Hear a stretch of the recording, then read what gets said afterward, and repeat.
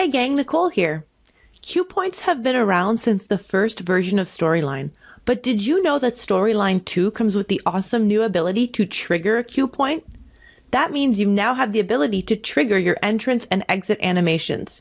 Here's a preview of what I mean. Pretty cool, right? So let me show you the steps that I followed to accomplish this interactivity. I started by inserting the graphic that I want to have enter and exit the slide. It doesn't have to be a graphic, it could also be a shape, a text box, a character, or many other objects, but in this example, I used a laptop graphic. Then I headed over to the Animations tab and added an entrance and exit animation to the graphic. I also adjusted the duration of the animation. So in my example, both the entrance and the exit animation on the laptop graphic last 1 second. The next thing I did was insert 2 buttons on the slide. One button will trigger the entrance animation, and the other button will trigger the exit animation.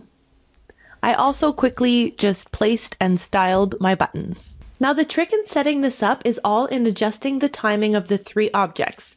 That is, the 2 buttons and the graphic on the timeline. So the entrance button appears first for 1 second, and then right after it disappears, the laptop graphic appears. Then the exit button appears for 1 second, but quickly disappears 1 second before the end of the laptop graphic, during which that would be the time when the laptop graphic will be doing the exit animation. The next thing I'm going to do is add in my 2 cue points. So to add in a new cue point, you left click on the timeline and select Create Cue Point at Playhead. Now I placed the first cue point on the timeline so it appears right before the entrance button disappears.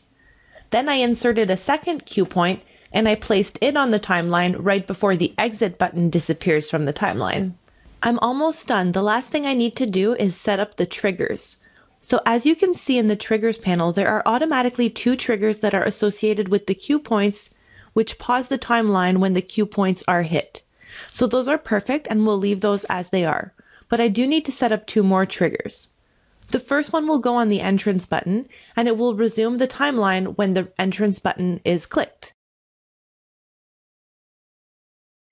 And the second trigger I create will go on the exit button, and that one will resume the timeline when the exit button is clicked. And now let's preview the final product. Voila! Everything is working great. So that's how easy it is to use cue points to trigger animations with Storyline 2. Thanks for watching!